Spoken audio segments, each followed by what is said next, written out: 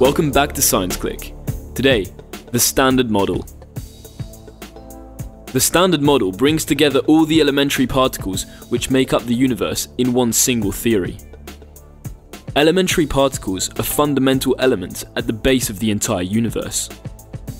They are the smallest particles, they cannot be broken down or divided. The Standard Model sorts out these elementary particles in different groups. Firstly, the universe is made up of matter. Matter is fundamental to living beings, planets, stars, and everything that has a mass. The elementary particles which make up matter are named fermions. There are two main categories of fermions: quarks and leptons. The quarks and leptons that make up all matter exist under three different forms, which we call generations. To each generation is associated a pair of quarks and a pair of leptons. The first generation is made up of up and down quarks, along with two types of leptons, electrons and electron neutrinos. These are the most common particles found in our universe.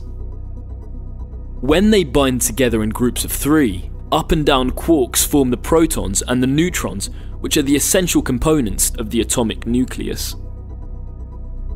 Electrons are also present in atoms, orbiting the protons and neutrons. Their negative charge cancels out the positive charge of protons so that matter can remain neutral. By travelling in electric wires, electrons are also responsible for electricity. Finally, electron neutrinos are the matter particles most numerous in the universe. Over 1,000 billion go through our body each second. They have the property that they do not interact with matter, which makes them very difficult to detect. The second generation of matter is made up of charm and strange quarks, along with muons and muon neutrinos. These four particles have a mass that is greater than those of the first generation. Finally, the third generation is made up of top and bottom quarks, along with tau and tau neutrinos. These four particles are more massive yet compared to the two first generations. The particles of the second and third generation are very rare in the universe, which is almost entirely made up of first generation particles. Following on, all matter particles exist in either of two versions. Indeed, there is another form of matter, which we call antimatter, which associates to each particle an antiparticle.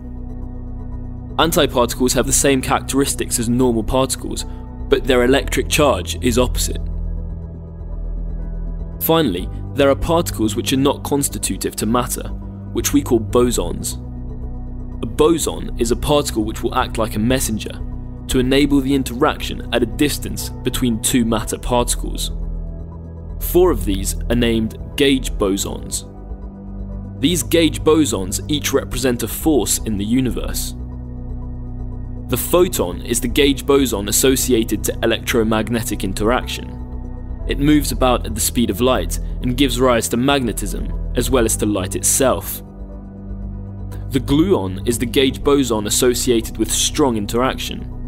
This force plays out at a microscopic scale and is very powerful. It maintains quarks together, which themselves form protons and neutrons. Finally, Z0, W+, and W- bosons are the gauge bosons associated with weak interaction.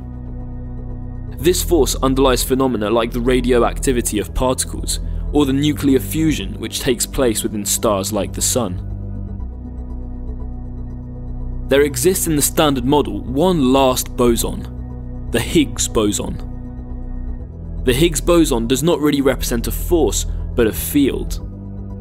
This Higgs field gives a mass to the particles that go through it. The more particles interact with this field, the greater their mass. There exists in the universe a great diversity of elementary particles, which the Standard Model combines all together in a single theory. However, this theory cannot explain everything. For example, the Standard Model does not yet include gravity, which is essential to the universe. For this, physicists have suggested the existence of a boson which would carry gravitational interaction, the graviton.